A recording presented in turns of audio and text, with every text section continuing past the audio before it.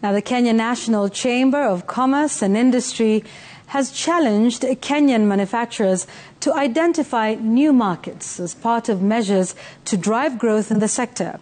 Speaking during the opening of the 5th Kenya International Industrial Expo, stakeholders lauded the government's plan to set up manufacturing hubs, saying this will be key in increasing the country's industrial exports.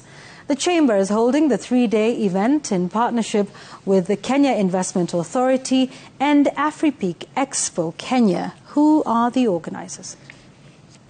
Identify opportunities, develop business partnerships, develop the business deals, identify your relevant partners such that we really want to see a situation where out of this expo, our Kenyan business entrepreneurs are able to identify potential markets and let them start doing exports to the China market. This will be the right opportune time for Kenyan businesses, especially SMEs, to get in touch with over 130 high-level overseas companies that will be exhibiting during the period, with 2,500 merchants merchandising their goods.